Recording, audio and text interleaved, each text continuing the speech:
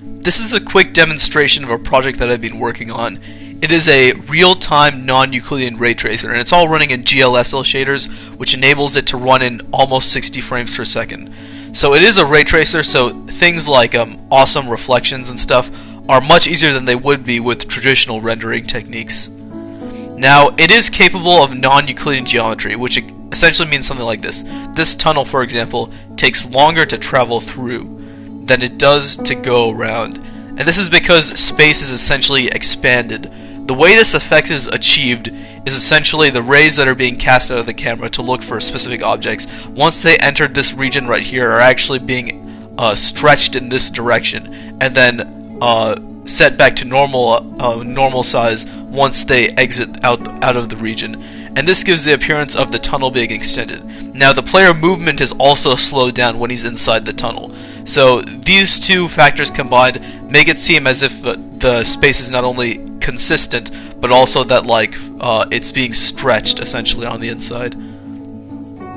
Now, this tunnel is almost exactly the same concept, except the tunnel itself is very, very long, but it takes almost no time to travel through because it's a simulation of space being compressed.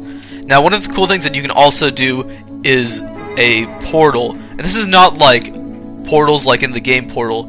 Basically, it's a spherical. These are actually spherical, so you can walk all the way around and look at them as if they were 3D objects. But you can also walk through and go onto the other side. Now, there are also another type of portals, specifically box portals, which are more like the traditional portals you might see in any video game, or specifically the video game Portal. And these are more traditional. And one of the cool things you can actually do is if you have a hallway, two of the walls could be portals, and then right there you've created an infinite hallway that'll continuously loop forever, or maybe an infinite staircase. Now, in the middle of these three spheres is something that cannot be replicated using traditional rendering techniques, but it's basically a spherical aberration that once you're inside, space is stretched in the X direction, very much like those tunnels over there, but with no boundaries.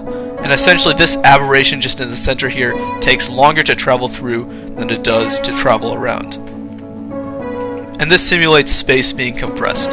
So this is just a quick look, a very simple scene setup.